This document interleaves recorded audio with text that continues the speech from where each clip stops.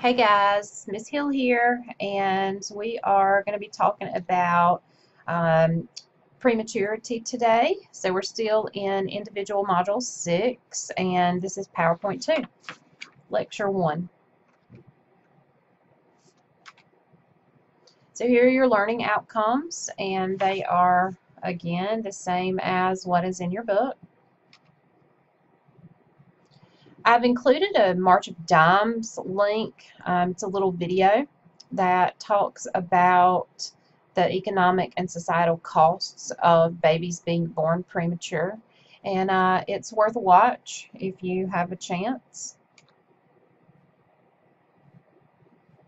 So, when we talk about premature infants, we are talking about babies that are at least 20 weeks or greater in gestation, but they are born before 37 weeks of gestation. So the premature infant is one that is born after 20 weeks or before 37 weeks.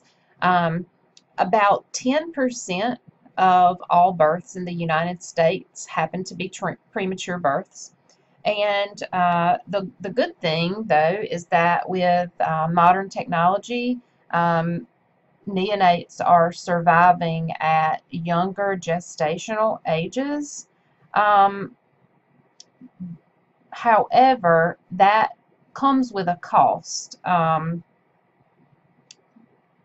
costs for premature deliveries and premature infants can be very significant, especially if they are left with lifelong delays and problems associated with prematurity.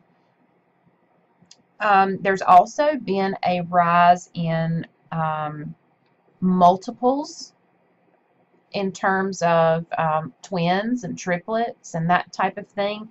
So along with technology, not only are we able to keep these children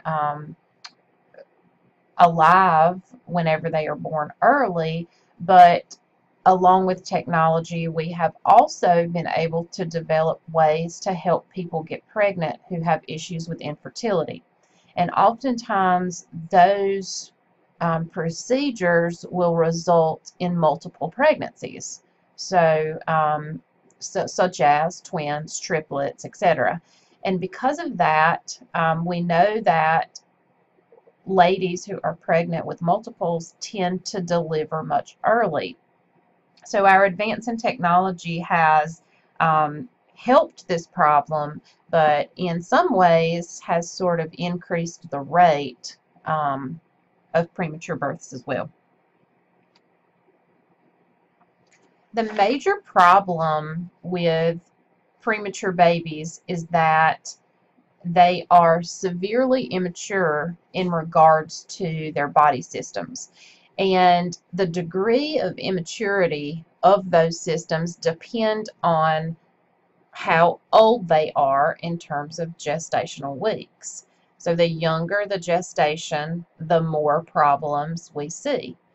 Preterm newborns have to go through the same type of adaptations to extrauterine life as a term newborn does. But the problem with that is that they are less equipped to be able to do that adaptation to extrauterine life smoothly because of their system immaturity. There are lots of risk factors associated with prematurity, and this is definitely not an all-inclusive list, but teenagers and adolescents, people who are single, tend to be at a greater risk for prematurity, and it can be for a number of different reasons. Adolescents specifically are immature from a system standpoint themselves. People who are single may be of a lower socioeconomic status than those individuals who are married or who have a significant other and a support system. Substance abusers, ladies that have multiple pregnancies, ones that lack prenatal care, all of those individuals are at risk for having a baby that is premature. when we start talking about things like gestational hypertension, preeclampsia, and eclampsia, those individuals are also at risk to have premature babies, because we know that the cure for those illnesses is delivery of the baby. People who have a history of delivering infants preterm are at a greater risk to do that with subsequent pregnancies as well. And we discussed cervical incompetence a little in class. And so what we know about cervical incompetence is that there's no warning sign for that. So we don't know to begin with who is at risk for cervical incompetence or who it will happen to. And usually when it happens the first time, the result of that is a pre-viable or a premature infant, just right out the gate, and we don't have a way to stop it or manage it or predict it. But after the first delivery that's related to cervical incompetence, then we know that person has this risk factor, and it will happen to them again in subsequent pregnancies, so we can intervene early on in their pregnancy and do a cerclage to stitch the cervix up to prevent this cervical dilation that happens at such an early stage.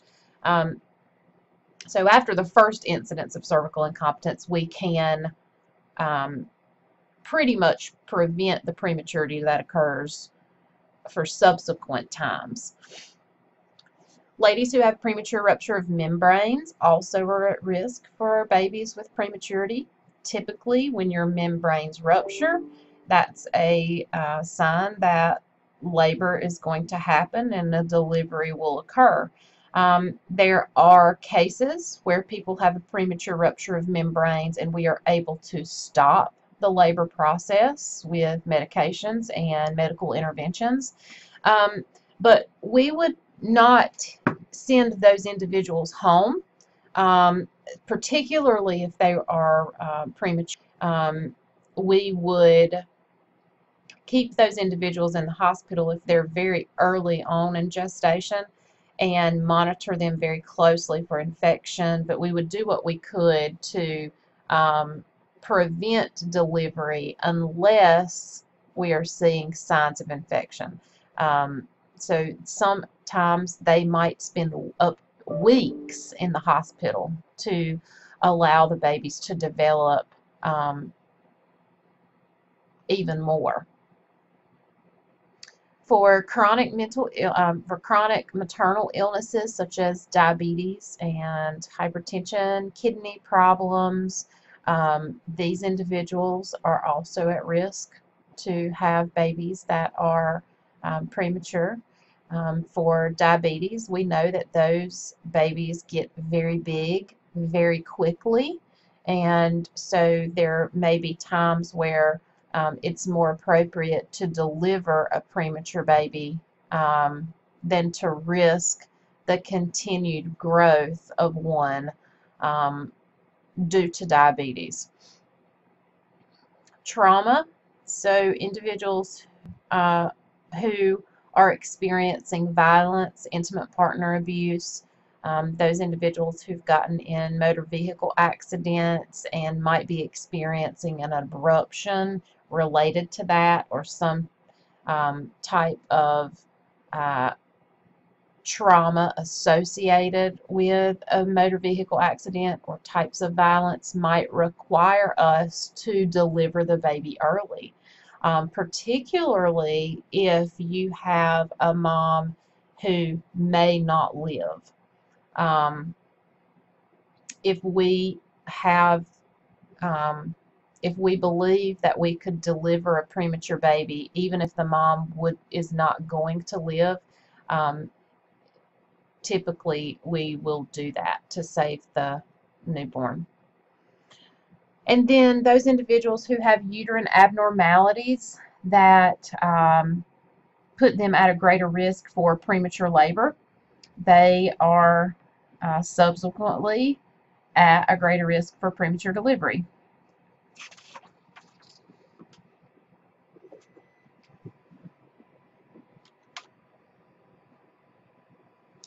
So let's take a look at the respiratory and the cardiac physiology related to preterm kids. So preterm newborns are at risk for respiratory problems, and that is the first thing typically that people think about whenever they think about premature babies, that they can't breathe on their own. And for some premature babies, that is very true, but not for all of them. But in general, the premature baby's lungs are not fully mature. They're not ready to take over that process of exchanging oxygen and carbon dioxide without having some type of assistance to do that.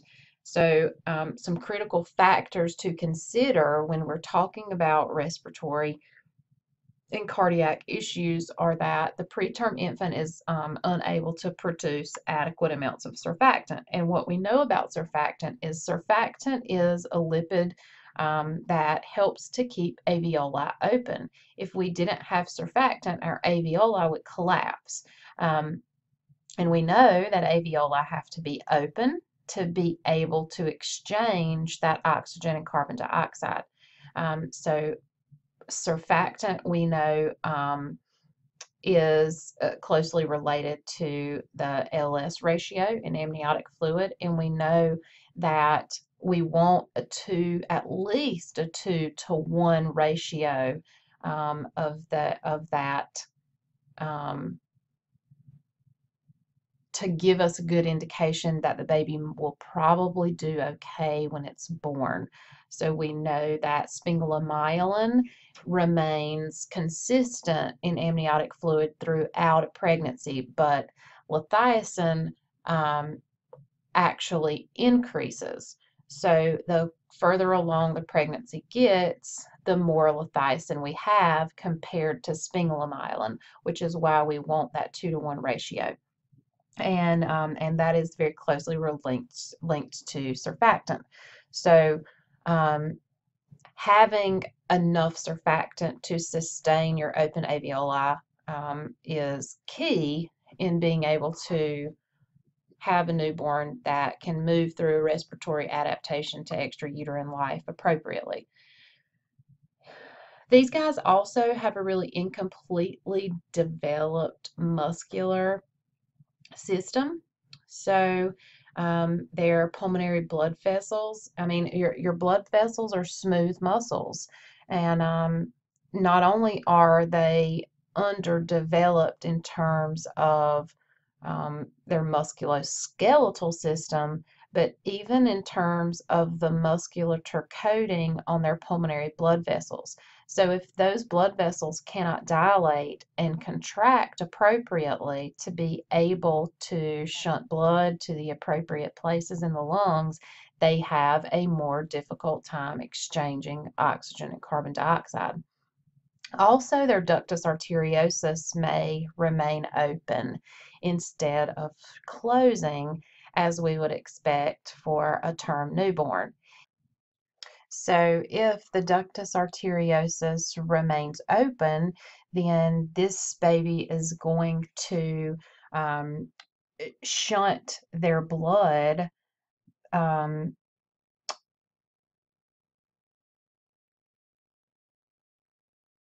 from the pulmonary artery into the proximal descending aorta. So what happens is that allows most of the blood from the right ventricle to bypass the fetus's lungs, which we want whenever they're a fetus. But whenever they're born premature and this ductus arteriosus remains open, we want that shunting to stop because we want the blood to head to the lungs to be able to exchange oxygen and carbon dioxide. And if it remains open, it's being shunted into the rest of the vasculature for the body through the aorta. So we end up with large portions of blood that are not being oxygenated.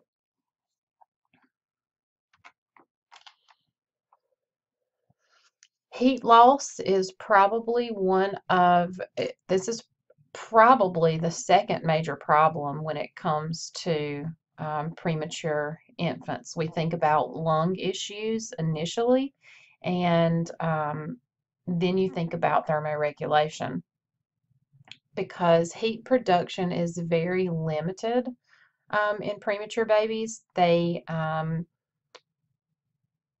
don't have a ton of glycogen available in the liver, and they typically don't have a lot of brown fat available to be able to metabolize in order to keep their body temperature up. Both of these things, the glycogen in the liver and the brown fat that's available for energy, appear typically in the third trimester. So if the baby doesn't make it to the third trimester, it's lacking those key components to be able to thermoregulate in extrauterine life. Also, the hypoxic newborn cannot increase their oxygen consumption in response to cold stress because their reserves are already very limited.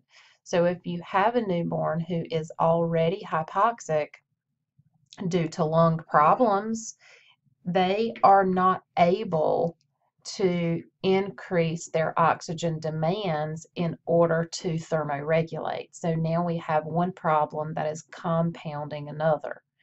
Preterm neonates have a much smaller muscle mass, so they don't have the ability to utilize their muscles in order to produce heat. So they are unable to shiver. You learned in the last lecture that if a newborn begins to shiver, a term newborn, if they start to shiver, they have already doubled their basal metabolic rate. And premature babies have an inability to do this, and that compounds the heat loss problem.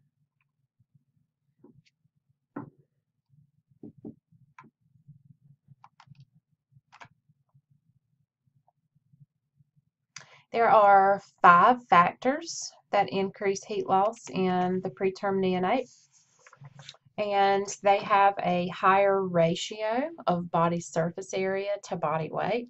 They have very little subcutaneous fat, a thinner and more permeable skin, and they also have a more hypotonic posture, so that influences heat loss.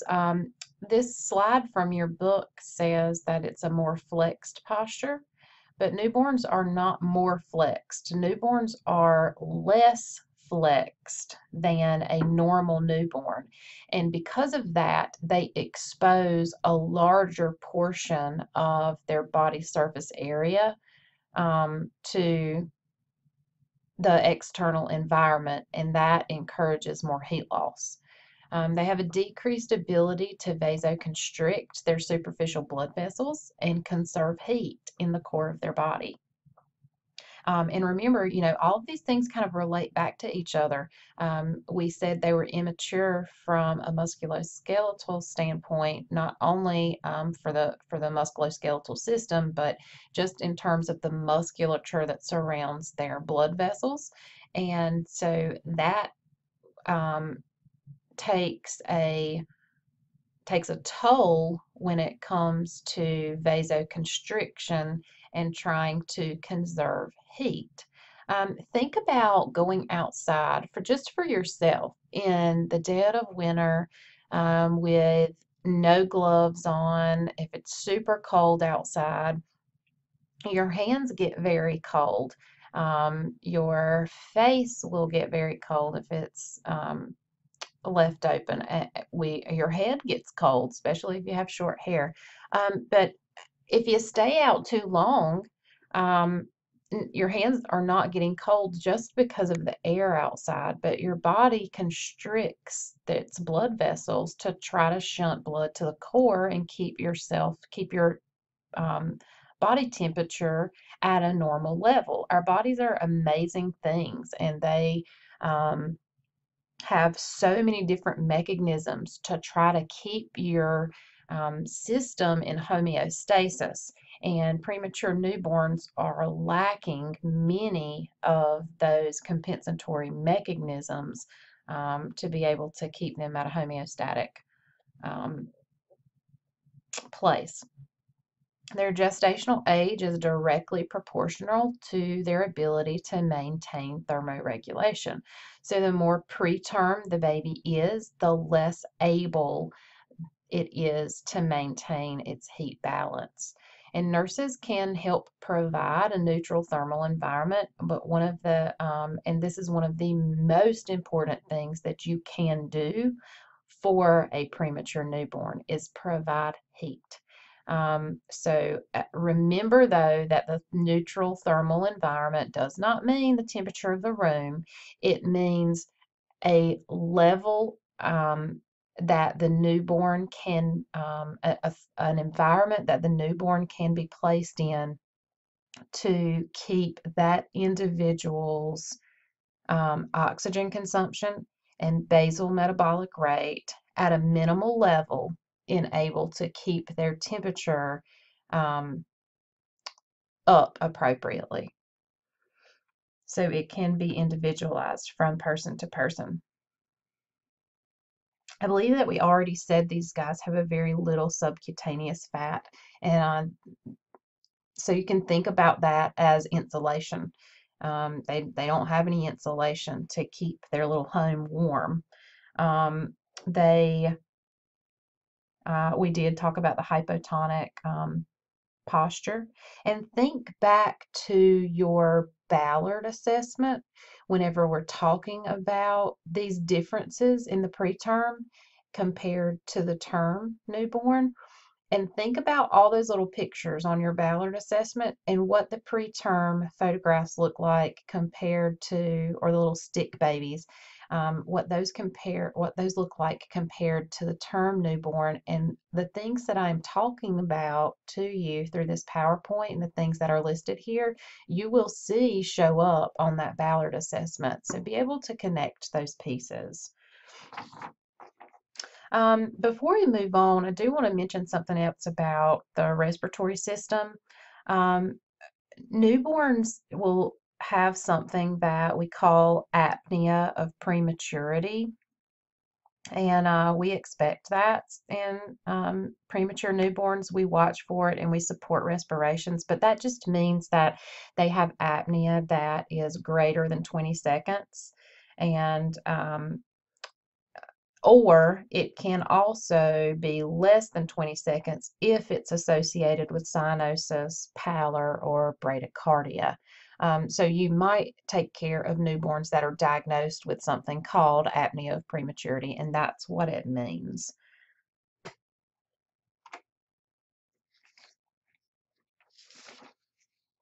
So from a gastrointestinal standpoint, newborns have a basic GI tract because it's formed really early on in gestation. But the maturation of their digestive system and the way they absorb nutrients are much more variable in terms of gestation. Some of the GI problems that we see in premature newborns are aspiration risks. They have a really difficult time meeting their caloric needs due to their immature body systems and how hard their bodies are having to work to adapt to extrauterine life.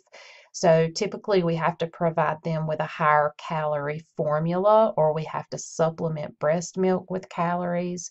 Um, they need fluid to be able to grow. And one of the biggest things is being able to feed these guys so that we can promote some growth and development from an extrauterine standpoint. They have a really limited ability to convert certain types of amino acids to non-essential ones. And they have an inability to handle increased osmoformula proteins. So we may not be able to just give formula that we would term newborn because their guts are so sensitive. They have difficulty absorbing saturated fats. Initially, they have difficulty with lactose digestion as well. Um, and possibly have a deficiency of calcium and phosphorus. They have a much more increased basal metabolic rate and increased oxygen requirements. And because of that, they have a hard time tolerating feedings. If they feeding is probably the hardest work that babies have to do. And for premature babies, um, it becomes sometimes almost an impossible task because they are working so hard just to keep their temperature up and to keep their respiratory system exchanging oxygen and carbon dioxide and keeping themselves from becoming hypoxic, that they don't have the extra energy to spend to suck in terms of feeding or even to use energy to digest food that they take in. Um, Also, if we go back to the aspiration risk, we've talked about how their musculature is very immature. So they will not move fluid and food through their gut as um, effectively as a term newborn would. Um, and if our musculature is immature and our sphincters are not working like they should, then we become at risk to aspirate what we take in. Newborns also, premature newborns also have a really decreased gag reflex. They have a decreased stomach size, and that also puts them at risk for aspiration. Um, Many times they're at risk for delayed growth, even when we feed them, because they don't have the ability to take in the food they need to grow at a rate we want them to. And they get very fatigued whenever you try to feed them. And necrotizing enterocolitis also can occur with these guys because, from a GI standpoint, they are so sensitive.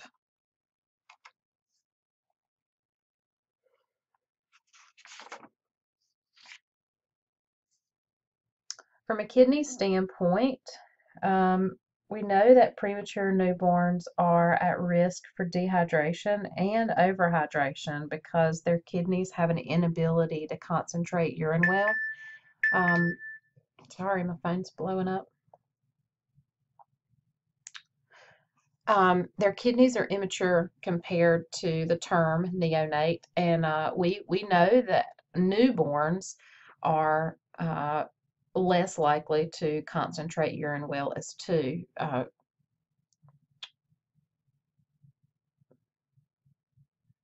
I've lost my train of thought, you guys. There's stuff going on outside my office door, and it's distracting me. All right, I'm going to start over. So the kidneys are immature compared to the term neonate. And what we know about the term neonate is that they have difficulty concentrating urine as well. So, from a premature standpoint, now we're at an even greater risk for dehydration because they are even less able to concentrate urine.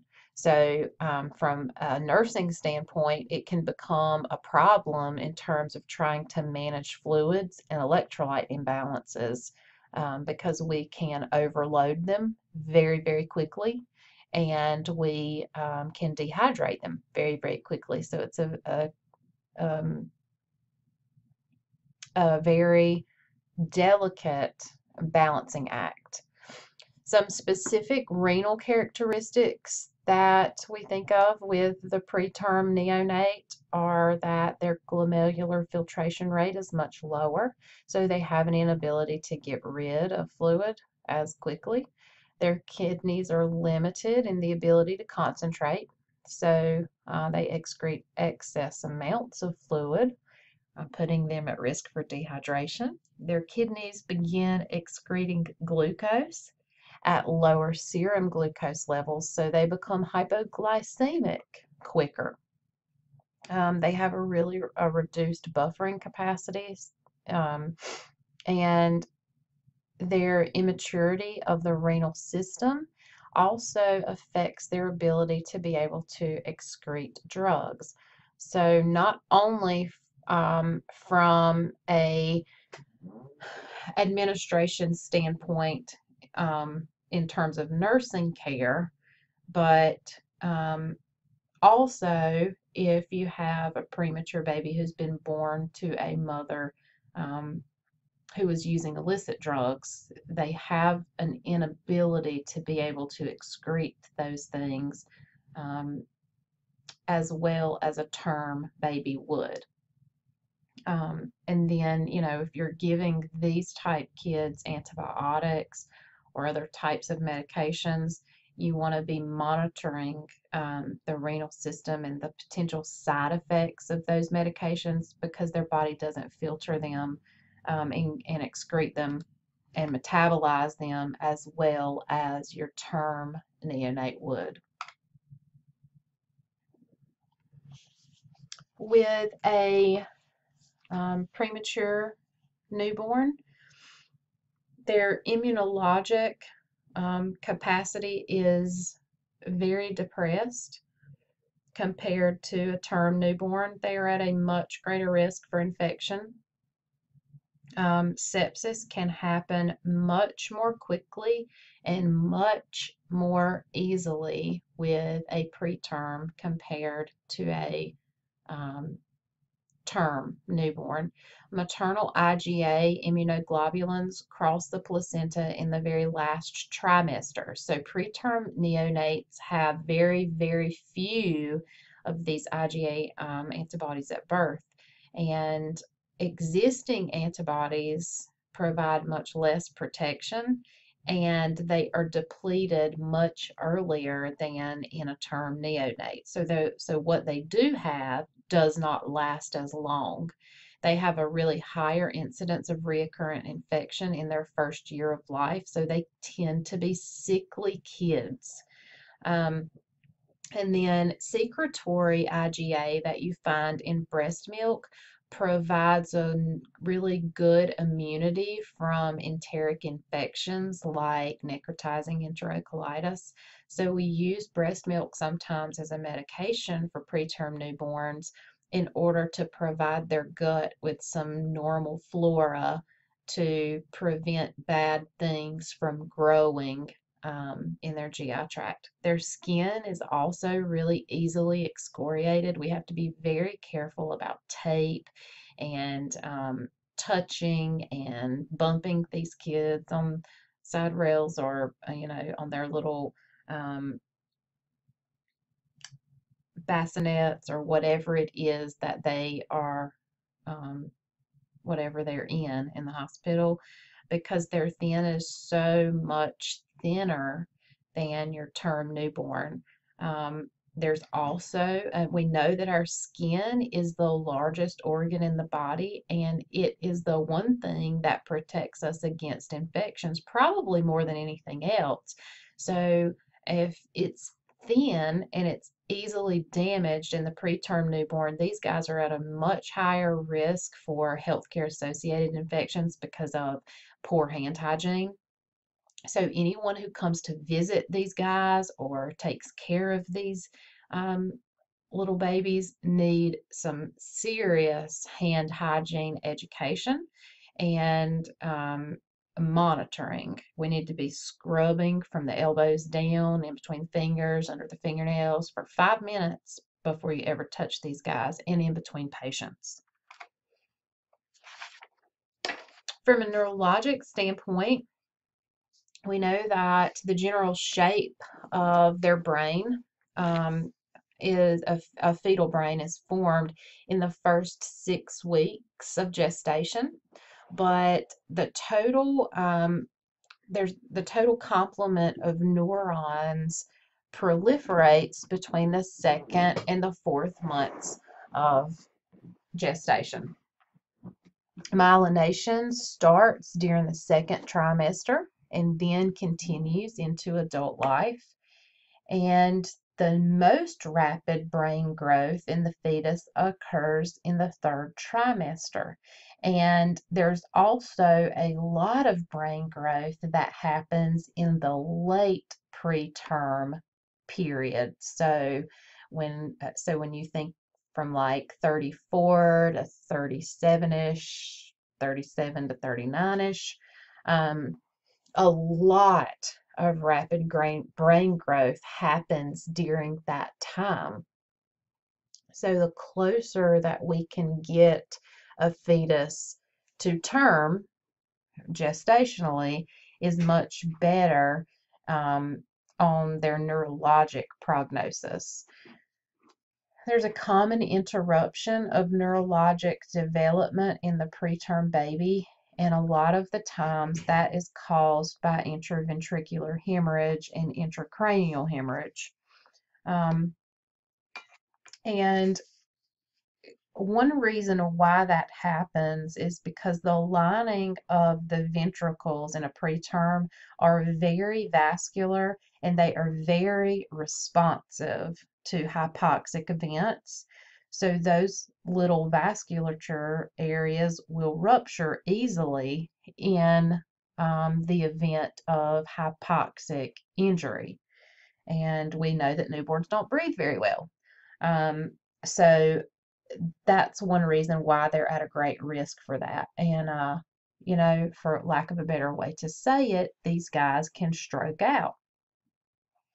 Hydrocephalus also may develop as a consequence if intraventricular hemorrhage is caused by an obstruction at the cerebral aqueduct, and that can have problems all of its own. These guys are um, also at risk for anemia because they have such a rapid growth rate requirement and their red blood cell lifespan is much more decreased.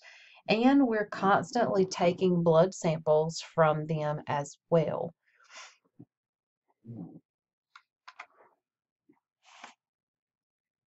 So, what about reactivity and behavioral states in the preterm?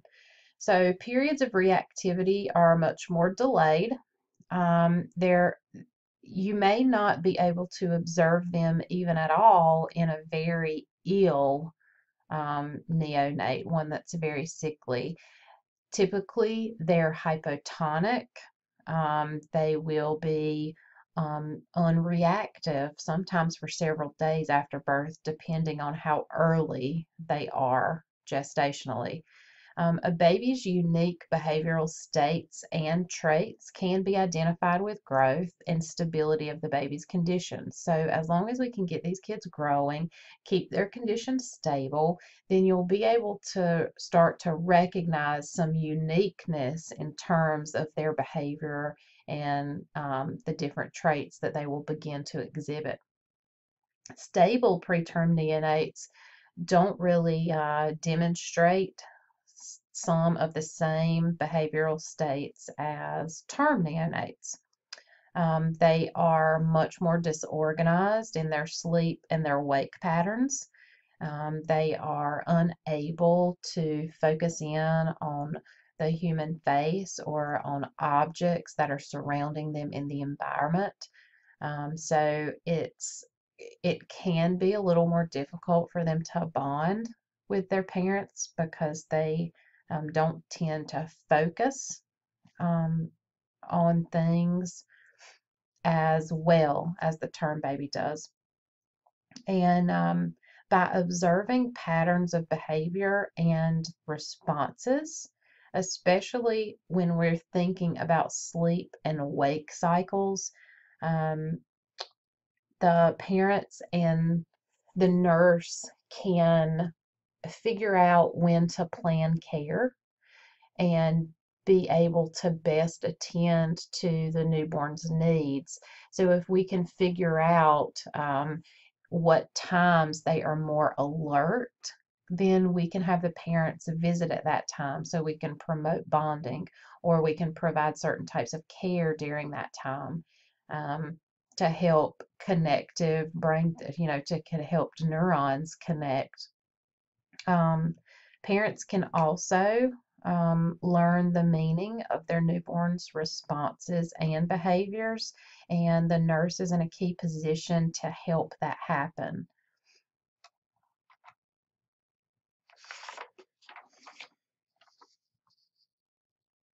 We want to begin feedings as soon as we possibly can, and that's really valuable in maintaining a normal metabolism for these guys and decreasing the possibility of complications. One of the number one things that we want to accomplish in preterm babies is growth and weight gain. And so if we have one that we're unable to feed, that can sometimes hinder what our outcomes need to be. The preterm neonate at risk for complications of immaturity of the digestive system happens, um, and we can try to manage this through advancing feedings only as um,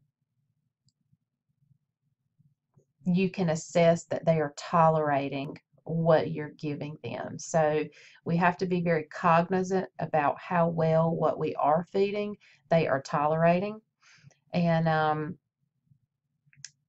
then we can start to advance from there. Clinical signs that you will see of feeding intolerance or illness could be things like they sweat when they eat, they are um, spitting up, they are having vomiting, maybe they are having diarrhea if their gut isn't handling what they're being given. They may, if they're doing things other than enteral feedings, such as bottle feeding, you might see them sweat, um, or start to turn blue around the mouth. Any of those things will tell you that they are becoming hypoxic and that they're stressed out in terms of feeding. And so if any of those types of signs are observed, we would discontinue or hold our advancement of those feedings. Most of the time, preterm babies are fed in an enteral manner, so through an OG tube usually. Um, their caloric intake needs to be at least 95 to 130 kilocalories a day. They require much more protein than a term neonate, and that's because we need to build them up. We want them to grow. And many places will use breast milk or special preterm formulas so that we can meet the requirement of those. And breast milk sometimes might have to be enhanced with extra calories or extra types of minerals or protein or whatever. Um, Feeding regimens and plans are based on the preterm's weight and their estimated stomach capacity. So if we're doing enteral feedings for a newborn, for a preterm baby, we would be calculating how much they need based on how much they weigh and based on um, what we believe their stomach capacity can hold.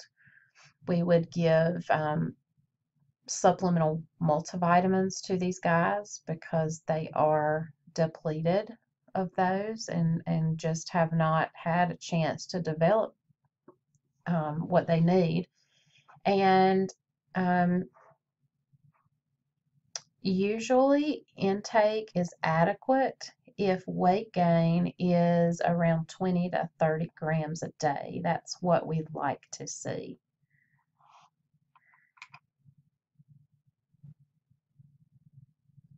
So a couple of or a few different ways that we can feed the preterm. We can utilize bottle feeding if the baby has a coordinated and a rhythmic suck and swallow and breathing pattern. So babies have to be able to do all three of those things at one time, even the term newborn, in order to be able to feed appropriately. They have to be able to suck, swallow, and breathe. And they have to be able to do it in a pattern that allows them to maintain their oxygenation. So usually between 32 and 34 weeks, they're able to do this. But before that, they really have a lot of problems. And remember, they also have that decreased gag reflex. So if we're bottle feeding these guys, we would want to be extremely careful in terms of aspiration. Cues that babies are ready to feed by mouth would be things like they start bringing their hands to their mouth. They're more alert and they're having periods where they are being alert for longer stages. They're starting to get fussy. They will suck on their fingers or on a pacifier. They'll exhibit a rooting reflex. They may have a relaxed facial expression, and now they've got some better tone comparatively to what they were. We can also encourage breastfeeding, and if if their moms choose to do this, we want to give her the opportunity as soon as the baby has demonstrated the ability to be coordinated with the suck and swallow reflex, is showing really consistent weight gain, and can control their body temperature outside of the incubator. And that really doesn't depend on weight. If the mom is going to breastfeed their baby, we would do it skin to skin so that they have that temperature stability for mom. Preterm neonates um, can tolerate breastfeeding with higher transcutaneous oxygen pressures and better maintenance of body temperature than during bottle feeding. So they're able to more easily breastfeed, is basically what this says, than they are to bottle feed. And then we know that breastfeeding carries many benefits nutritionally and immunologically. There are some really great benefits of breast milk that the preterm baby can really benefit from. And it also allows the mom to be able to actively contribute to caring for the newborn and um, sort of doing her part. So being able to breastfeed a preterm baby who is having to spend weeks in the NICU, sometimes moms begin to feel very useless, like they can't take care of their babies. And it can be psychologically very depressing for them. So allowing them to actively contribute to their baby's well-being um, can also help them adapt to this mother role as well. And it will increase bonding. If the neonate cannot be put to the breast, moms can pump, and then it can be given by a bottle or through gavage feedings. And many NICUs, probably all of them nowadays, have a room and pumps available for moms to be able to do this, special refrigerators that their breast milk can be stored in, even if they can't put the baby to the breast.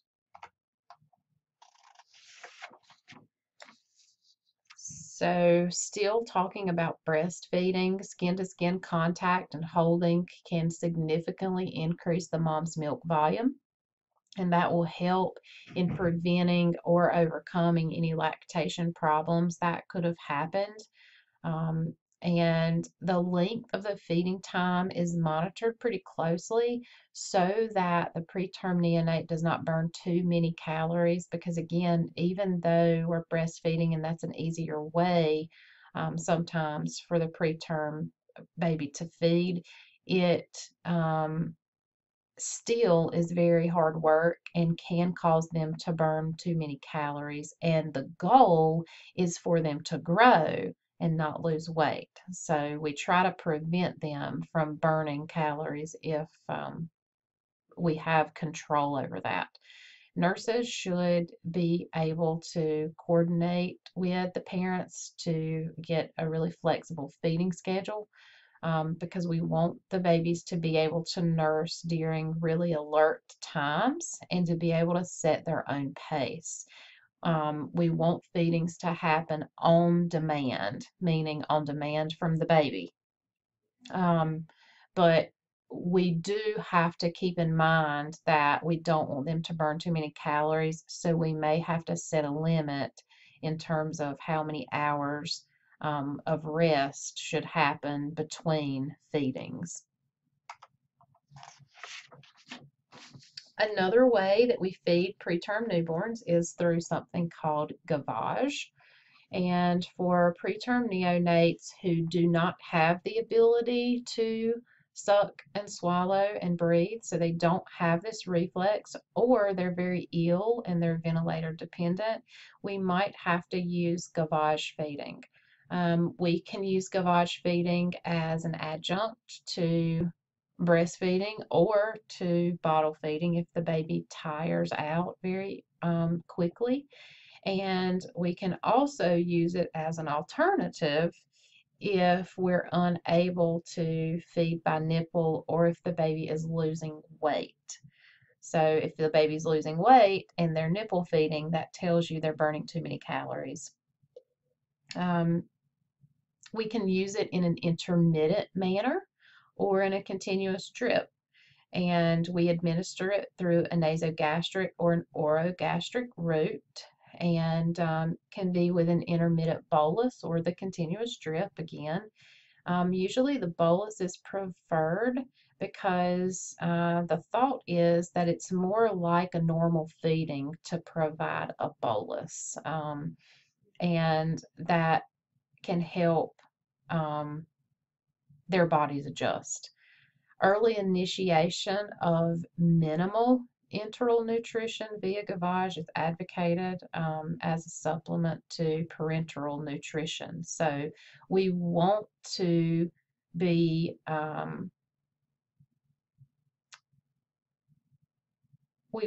using enteral nutrition if we can, um, instead of like TPN.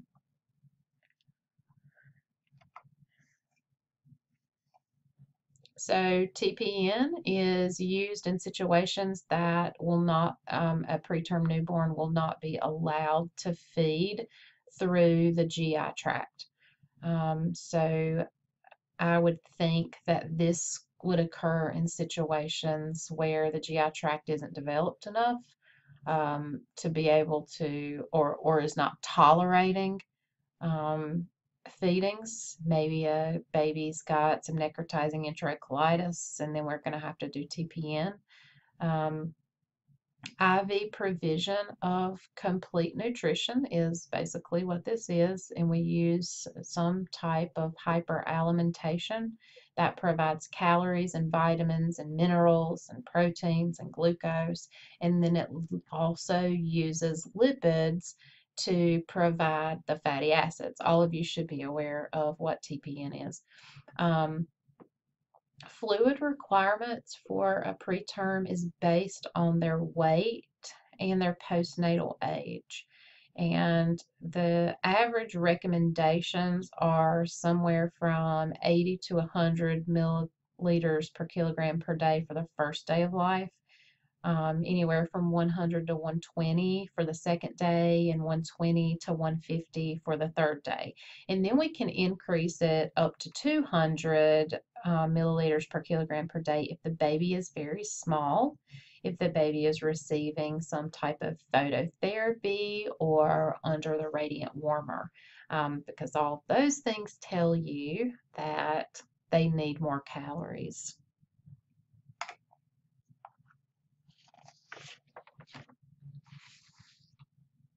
Follow-up care of the preterm baby is extremely important because they have many developmental problems that might not be um, assessed until they start to grow and get older. They might begin to demonstrate different types of motor delays or sensory disabilities.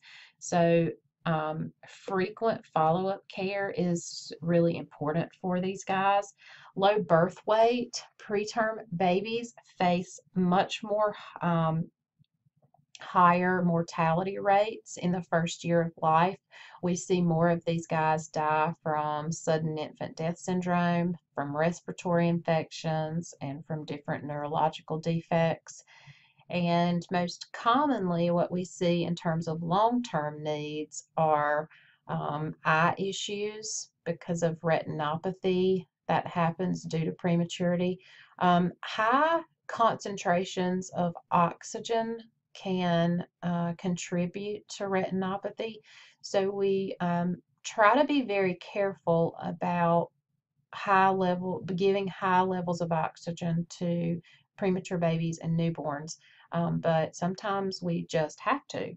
And they also may have bronchopulmonary dysplasia, speech defects, neurologic defects. Some of them will have auditory defects.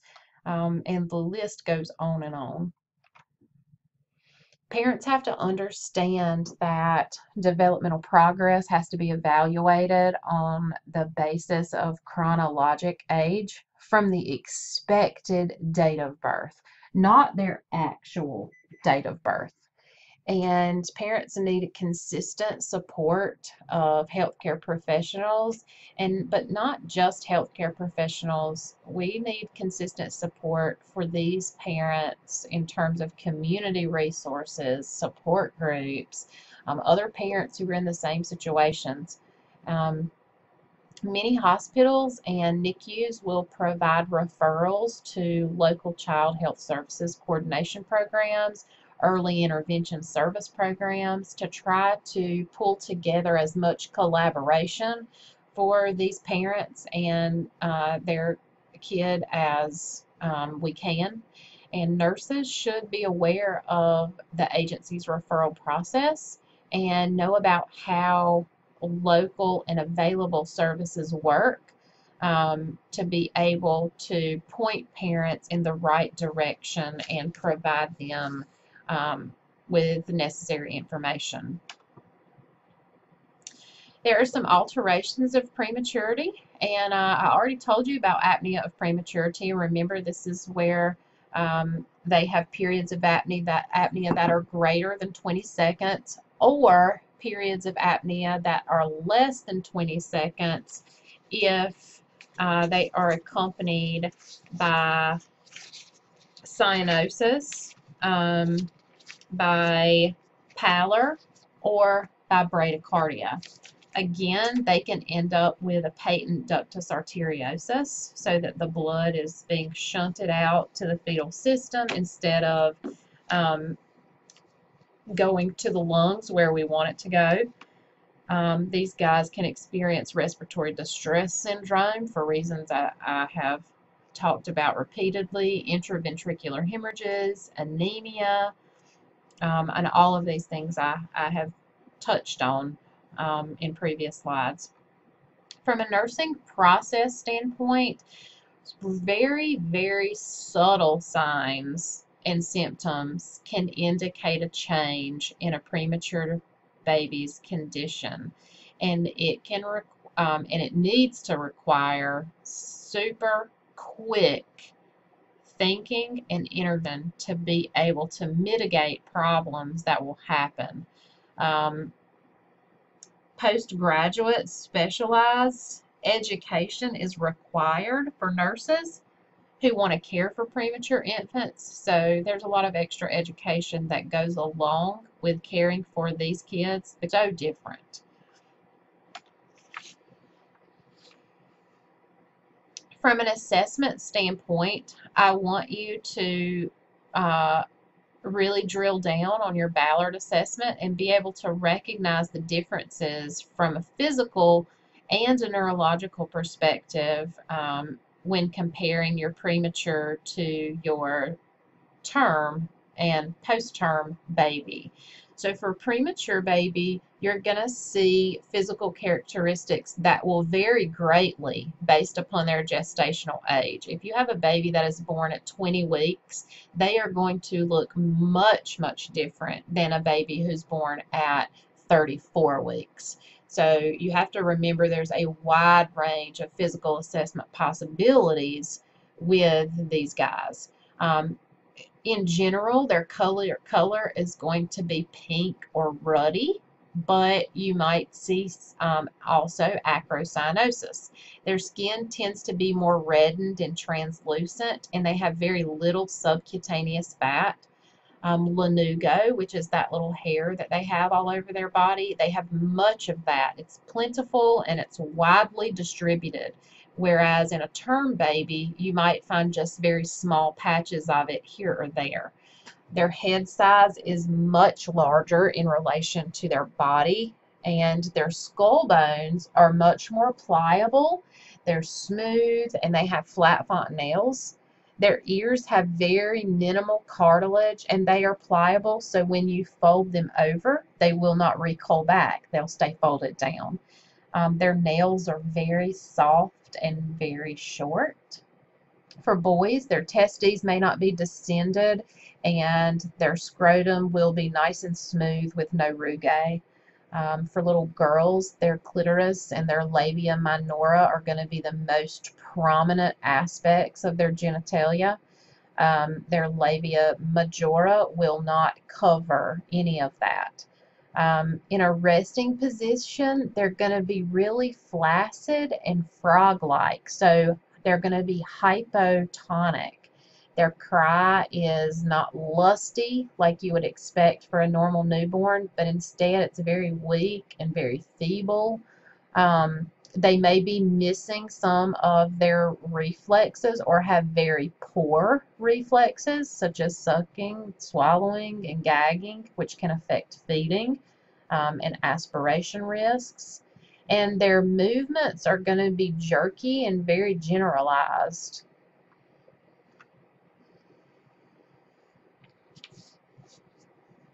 Some nursing diagnoses that you can consider in relationship to the preterm newborn are going to be impaired gas exchange, ineffective breathing pattern, tissue perfusion risks,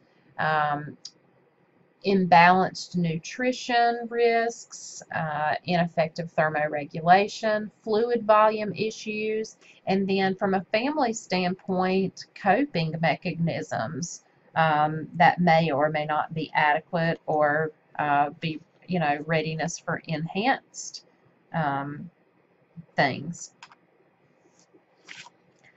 So when we plan care for these guys, goals are going to include, first and foremost, that they can oxygenate and have some normal breathing patterns. So they might not be able to do that on their own, but we want to be able to support their efforts with as minimal intervention as possible for them to maintain appropriate oxygenation. We want weight gain and growth to be normal, and we want to be able to promote that.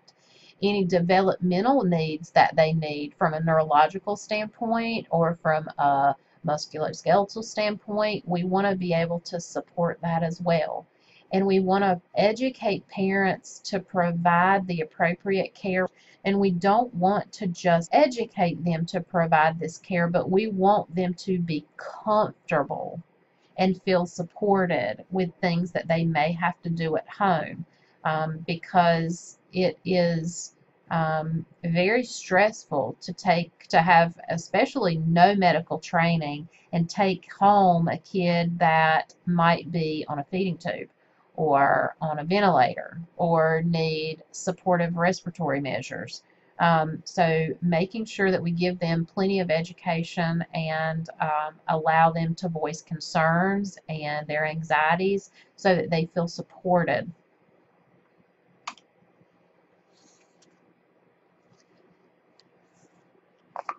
So let's move on to implementation and things that we will do. When it comes to maintaining the respiratory function for the preterm baby, we know that they are at an increased risk for respiratory problems, and those respiratory problems can be caused by a number of different issues. They are at an increased risk for obstruction related to mucus. So making sure that we are suctioning appropriately and only as needed is paramount. Positioning can also affect their respiratory function, so we want to keep their heads elevated slightly so we can maintain an airway, but we want to avoid hyperextension of their neck. We might have to place little small rolls under their shoulders so we can maintain their head in that kind of sniffing position. We'll monitor their heart rate, their respiratory rates, and we'll do that with cardiorespiratory monitors and continuous monitoring. And in case of respiratory distress, we want to give oxygen per our orders. Remember what I said about being too liberal with oxygen administration in newborns. It can cause retinopathy. So if we can avoid that, we want to. Hypoxemia is not treated immediately. That is not treated immediately may result in a patent ductus arteriosus or metabolic acidosis. And if oxygen is administered, the nurse needs to monitor that concentration with a pulse ox and blood gases.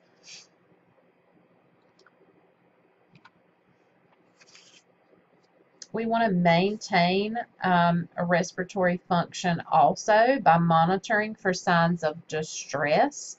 So if you begin to see cyanosis or tachypnea, retractions, grunting, flaring, if they're starting to have apneic episodes that are increasing in time or greater than 20 seconds, you're starting to hear rales and bronchi in the lungs or diminished airway sounds. All of those things could be signs that your baby is experiencing some respiratory distress. Nurses need to consider their respiratory function of their patient before and after feedings. So we want to be monitoring them very closely before we feed them. And afterwards, we want to make sure that their gag and their suck reflexes are intact before we start to feed. And that is so we can prevent aspiration. And we don't want to do anything that might increase their energy expenditure and their oxygen consumption if they are already experiencing some respiratory distress. Maintaining a thermal neutral environment is also key. We want to minimize their oxygen consumption that is required in order to maintain their normal core temperature. That helps to prevent cold stress, and we've said over and over that cold stress will kill your baby. So preventing that is paramount. Facilities maintaining the thermal neutral environment will facilitate growth because it will decrease the need for calories to maintain body temperature. And we want them to hold on to all the calories they can because we want them to grow.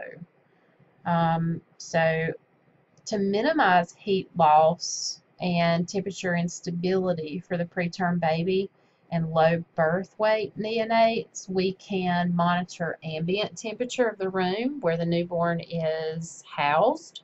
We can allow skin-to-skin contact between the parents and the baby.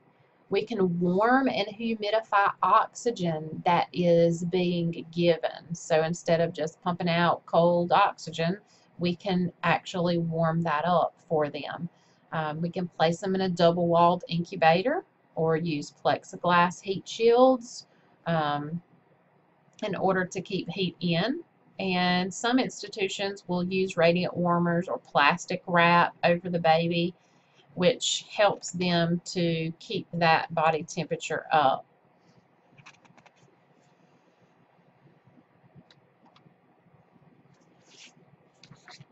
We also want to avoid placing the baby on cold surfaces. So if you're getting ready to weigh your baby, we don't want to put them on a cold scale so that they lose heat that way. We want to use warmed and ambient humidity that can help keep their environment stable. We want to make sure they stay dry and that they have a cap over their head, because we know that's where they lose heat the most. And we also know that's the largest part and the largest surface area on their body. We want to keep the warmers and the incubators and the cribs away from windows or like external or outside walls, and away from doors that are opening up and constantly. Um, when we open incubator portholes and doors, we only want to do that whenever it's necessary, and then using the plastic sleeves that are on those portholes to provide care as much as possible.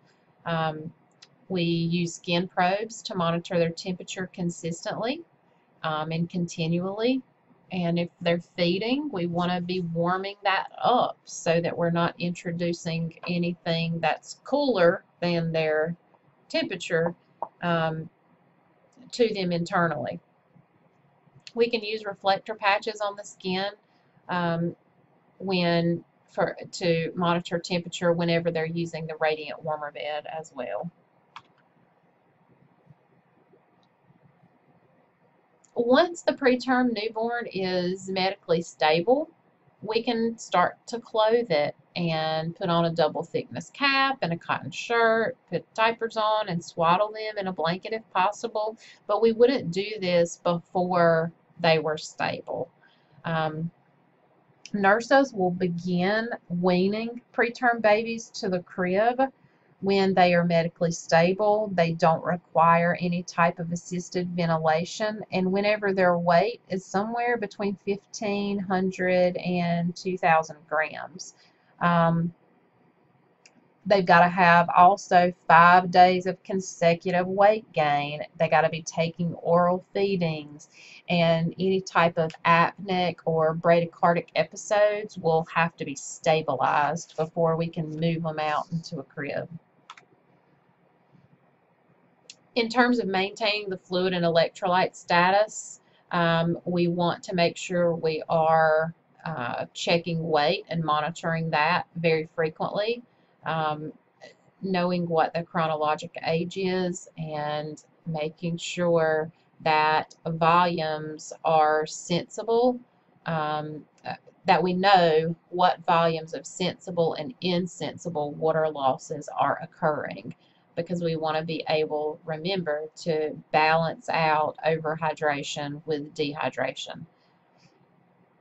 We can evaluate hydration status by looking at fontanelles if they're sunken in. Sorry, y'all, talking a lot.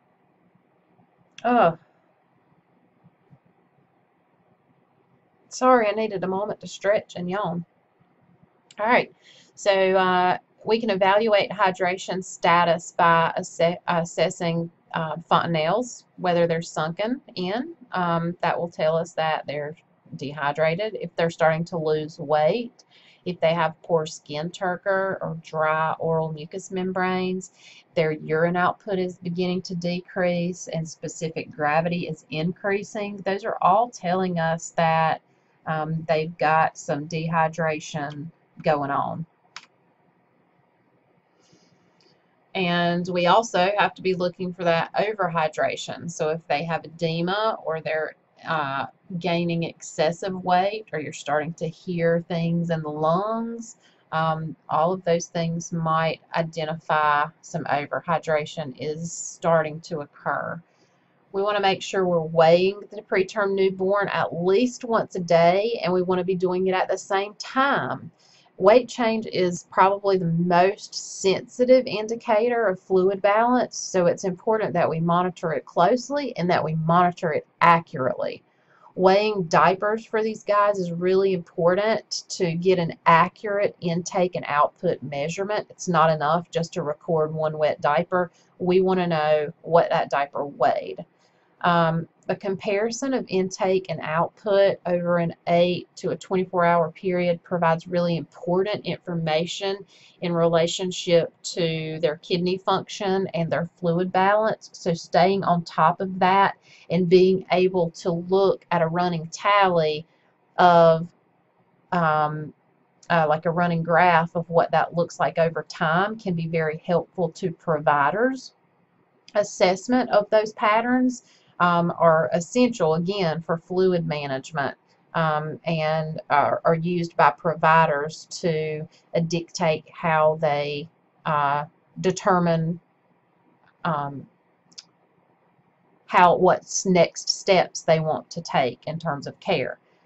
Nurses will monitor blood serum levels in relationship to pH so that we can evaluate for electrolyte imbalances. And we want to also make sure we're accurate in our monitoring and our calculations in relationship to hourly intake whenever we administer IV fluids. Because if we are off in the least little bit for a pretermer, we can cause overload. We got to make sure we're giving correct solutions, correct volumes, and correct concentrations of formula as well. It's a very delicate balance for these guys.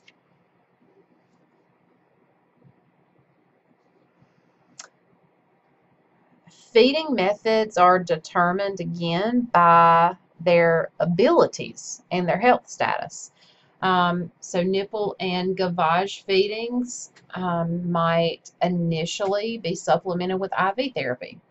And once they seem to be a little more stable, then we can discontinue the IV therapy and move to just nipple or gavage feedings. Minimal enteral nutrition via gavage for early small volume enteral feedings are appropriate, and it's beneficial for very low birth weight newborns.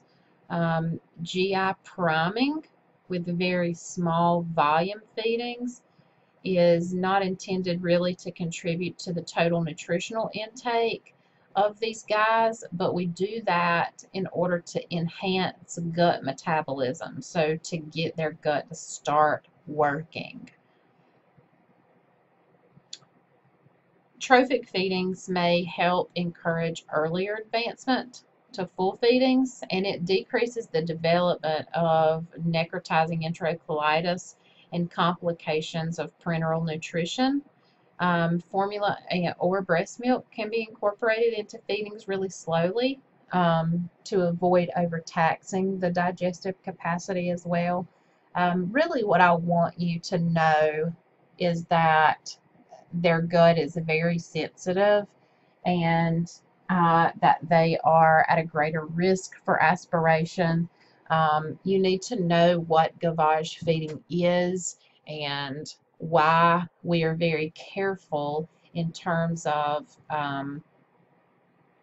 feeding babies in relationship to fatigue and oxygenation from an oxygenation standpoint.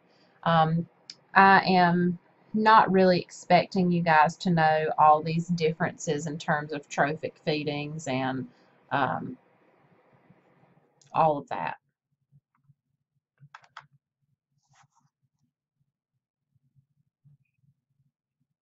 We need to be assessing for signs of feeding intolerance, so increasing gastric residuals can clue you in to the fact that they're not digesting things appropriately, or that they are not utilizing what they're being fed, and that means they're not tolerating their feedings. So making sure that you're accurate in checking residuals is important.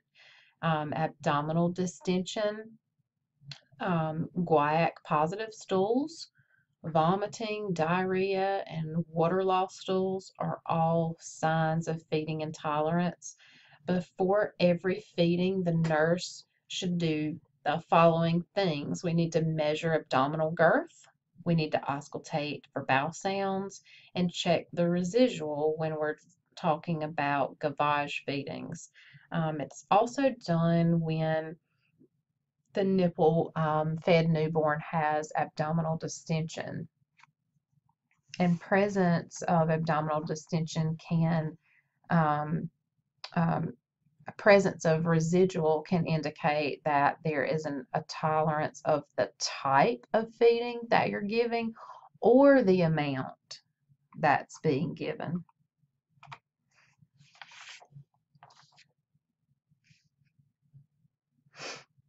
Preterm newborns who are ill or who fatigue very easily are usually fed by gavage because it doesn't take that suck and swallow and extra energy to get that to their gut. These guys are essentially very passive, and we want them to continue to conserve energy and calories, which is why we choose this method. But as the baby matures, we can replace gavage feedings with nipple feedings. And we might not do it all at one time, but we might supplement one gavage feeding with a nipple feeding, and assess how they tolerate that, and then advance feedings from there. We do this to assist them in strengthening their suck reflex and to meet their oral and their emotional needs. Um, there are some certain signs that we look for to show us that a newborn is ready, or premature newborn is ready for oral feedings. If they have a strong gag reflex, if they are starting to utilize non-nutritive sucking behaviors, and rooting behaviors, we know that they are showing us that they may be ready for some oral feedings. The nurse can establish a gradual nipple feeding program and advance feedings from gavage to nipple as appropriately. But again, important to really be weighing the baby. And it's okay if a small little weight loss occurs when the nipple feeding is started, because again, that's taking more work and burning a little calories to be able to do that as compared to gavage feedings. You want to always involve the parents in feeding the preterm newborn, because that will give them a sense that they are taking care of things, and can help them transition, and also show the nurse that they know what they're doing.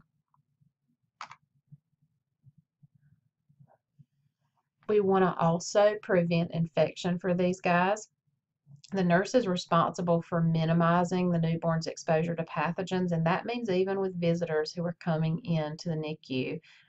The nurse is responsible for ensuring everybody has washed up appropriately and, in some cases, gowned up. Um, Premature newborn is really susceptible to infection, as we know, because they have a very thin and permeable skin layer, and their immune system is very immature. So strict hand hygiene is of utter importance. Separating equipment for every neonate, not sharing O2 sat monitors, not sharing blood pressure cuffs or anything like that. We want to make sure we have separate equipment for every single patient. Um, and the Centers for Disease Control and Prevention have standards, precautions for isolating a baby, and we want to make sure that we are following those. A 2 to 3 minute scrub with antibacterial solution by staff members is appropriate. Limiting visitors, strict aseptic technique when changing IV tubing and solutions. There's no room for error, you guys, with preterm newborns. And because their skin is so thin and pliable, Making sure that we are utilizing position changes so that we can prevent breakdown is also important. The nurse is going to be the first person to identify any subtle clinical signs of infection, and so it's important for you to know what you're looking for and to report it. Promoting attachment is extremely important in the preterm baby. These guys are often in an incubator. They can't be held.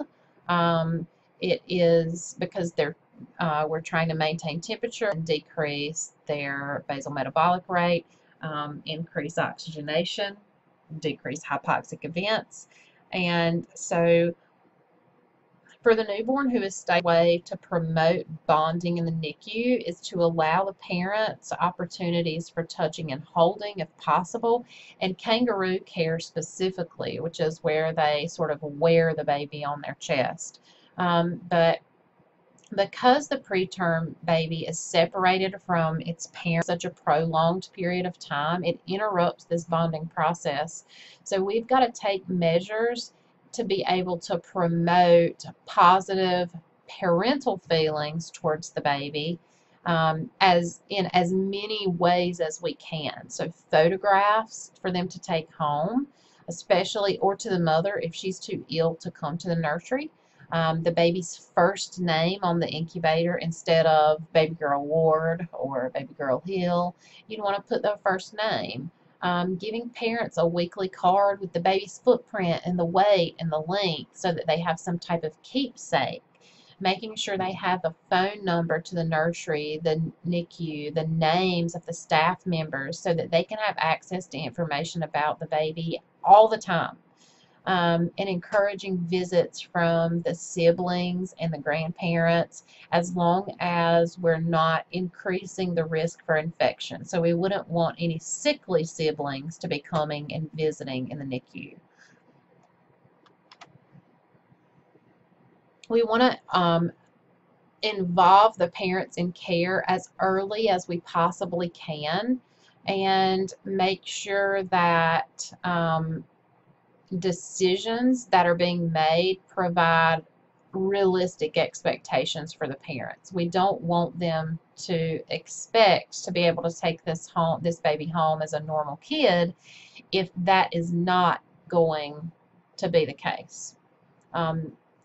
By observing the baby's patterns of behaviors and responses, the nurse can teach the optimal time for parents to interact with the baby. So again, here we're back to periods of reactivity, what they are, and how can we respond and plan care around those time frames. Parents and nurses can increase and attachment and bonding behaviors if we schedule those times when the baby's alert and is best able to respond to the parents. Parents are going to need education regarding caregiving skills, especially if there are going to be some high-level skills that have to be performed once this baby gets home. Encouraging the parents to visit frequently and have some type of daily participation is important in promoting attachment as well. And some parents are not going to progress very easily from this touching to the cuddling phase. And that's okay. Nurses need to know and need to encourage parents that their feelings are normal and that progression from this touching to cuddling phase can be really slow. And sometimes it's not because parents don't want to, but it's because they are so afraid to touch something so small, or because they're afraid they're going to mess up the lines or the tubes or the machines. So trying to put them at ease and decreasing their anxiety related to care and attachment is a huge piece of being a NICU nurse and promoting that attachment. We want to make sure also that we are promoting developmentally supportive care for these individuals. Prolonged separation in the NICU environment necessitate individualized baby sensory stimulation programs. So many hospitals have different types of programs, and know of places in the community that provide services. And developmentally supportive care, or DSC interventions, are things like music therapy and light touch, massage, and vestibular stimulation. All of those things can be provided, and in bigger areas are provided in the hospital. Um, some preterm infants are not developmentally able to deal with more than one sensory input at a time. So that's why when you walk into the NICU, typically things are, the lights are low, things are quiet, because these babies can't handle, especially at a very young gestational age, a lot of sensory things going on at one time. There are some tools available for assessing newborns' behavior following developmentally supportive care interventions, and we can evaluate their autonomic and their visceral systems, their state and attention interaction system. The baby's reactions to stimulations are observed, and then interventions are based on reducing detrimental stimuli. So basically, we're looking at the baby, determining what it can handle, and then planning care based upon that from a sensory standpoint. Providing supportive, family-centered care improves the outcome of critically ill newborns, and that is just what it is. Many NICUs now are being designed with this single room concept. So much like the labor and delivery rooms, these places look a little more like home. When you used to think of a NICU, you would think of one area where you think of something sort of like a critical care unit. Without the rooms. So there was one huge room, and there were isolates all in this room, and that was the NICU. But now they're being developed with the single room concept, and part of that is to provide a family-centered environment. We've replaced alarms with lights in order to lower the noise levels, so that we're not providing any kind of detrimental stimuli to the preterms. We silence alarms quickly, keep conversations away from the newborn bedside so that we're not disturbing them with auditory stimuli. We use a dimmer switch to shield their eyes from lights, place blankets over the top portion of the incubator to keep things dark. And nursing care needs to be planned and grouped together in order to decrease the number of times that we are disturbing the preterm baby. Because again, a big part of what we do is decreasing the stimuli. Number one, because many of them can't handle it, and number two, because the more you interrupt somebody and increase the stimuli, the more their basal metabolic rate goes up. We want these guys conserving their energy.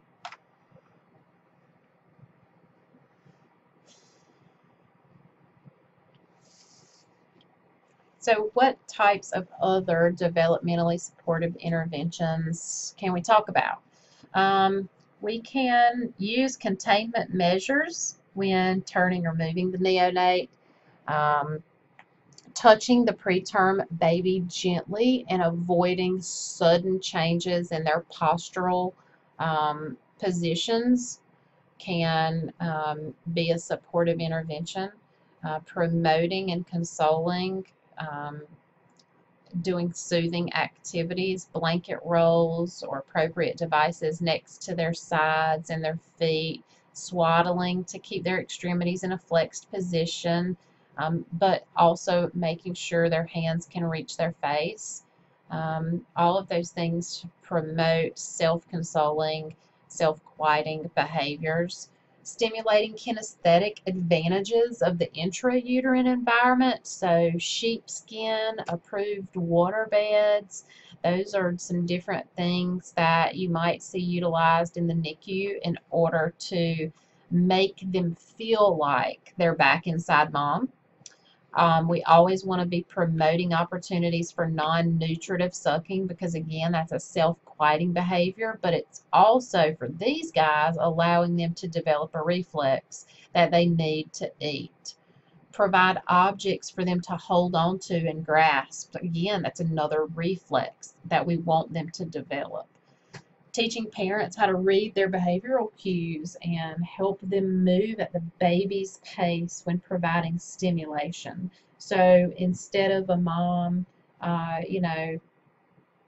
utilizing her own pace when caring and providing stimulation, such as patting the back or swaying the baby back and forth, we might need to educate her that some of the behavioral cues are not supportive of what she's doing, but let's try something a little different that's a little less stimulating.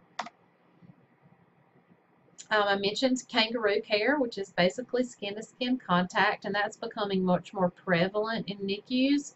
And that just has to do with holding the newborn skin-to-skin against the parent. Usually the newborn's naked except for the diaper, and we place them on the parent's bare chest. We cover both of them with a blanket, and it's been shown to improve oxygenation in the preemie, to enhance temperature regulation, it's been shown to decline the episodes of apnea and bradycardia in these kids. It'll increase periods of quiet sleep, which is great for these guys because quiet sleep will allow them to conserve energy. Stabilization of vital signs has been shown. And of course, we're promoting and enhancing attachment and bonding while we do this. It helps to increase their growth parameters and has been shown to even give early discharge or allow for early discharge. So really quickly, some other types of developmentally supportive care. We have things like music therapy, and this has not really been studied well in the preterm neonate, but it's non-invasive and it can provide some auditory stimuli, and it's been shown to be advantageous in term babies. So it may or may not be beneficial to use in your preterm one. But if we used it, we'd want soft and calming music, and not like metalhead music, because that wouldn't be good. It can improve oxygenation and increase weight gain if it is a sensory stimuli that the baby can tolerate and likes. It can enhance parental bonding and increase non-nutritive sucking periods. Again, all if it's a stimuli that the baby can tolerate. And it would also be important to make sure that you consider the other types of noise that's going on in the environment before you add something extra. Another type of supportive care technique are massage and stroking, gentle touch without stroking, and then hands-on containment.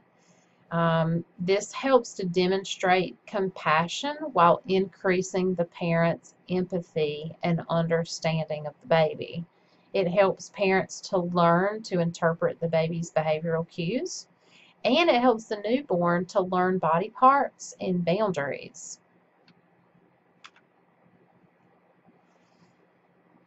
When we prepare these guides for home care, parents are oftentimes very anxious when the preterm newborn is transferred out of the NICU or discharged home. In the NICU, they receive such support, and there's always somebody there by their side.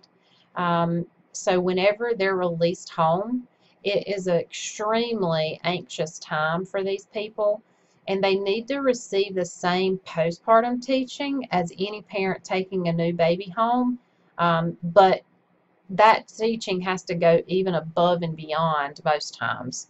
So we want to encourage them to care for the baby before discharge, because we want to be able to observe that in the NICU and be able to offer opportunities for improvement when we assess their caring behaviors. Discharge instructions for preemies include feeding techniques, formula preparation, if they have to have extra vitamins, how to give those. For breast milk feeders, pumping before discharge to keep the milk flowing if she wants to breastfeed. We want to give them information on bathing and diapering, hygiene, how a normal elimination patterns might look once they get home. What would be a normal growth and developmental pattern and process for this particular kid, and information related to any complications that might occur, signs and symptoms to look for, and any type of medical follow-up visits that need to be scheduled and numbers to those places. Oftentimes these guys have referrals, particularly if they have things like congenital anomalies, they are having feeding intolerance or other feeding problems, they have been infected or had some type of complication related to an infection, or they're still struggling from a respiratory standpoint. Also, we want to be cognizant to make referrals if the parents seem to be unable to cope with the situation, and they're not moving through this maturational crisis in an appropriate manner. So we might want to offer support groups or early education intervention centers. Preterm and low birth weight infants are at a greater risk for morbidity from vaccine preventable diseases. So making sure that parents have their vaccinations, making sure that caregivers have vaccinations, and making sure that parents are aware that having the baby vaccinated at the appropriate timing is very important. From an evaluation standpoint, we expect that our preterm newborn is going to be free of respiratory distress and can effectively adapt to extrauterine life from a respiratory functional capacity standpoint, that it gains weight and shows no signs of fatigue or aspiration during feedings, that it demonstrates a serial head circumference growth rate of 1 centimeter per week. We want to make sure that for the parents, they can verbalize feelings of anger or guilt associated with why this occurred, that they can show attachment behaviors and bonding, and that they feel confident and can demonstrate care activities related to the newborn. And then lastly, additional care evaluation determines whether further care is needed down the road. So that concludes individual module 6, PowerPoint 2, related to prematurity. And thanks for listening.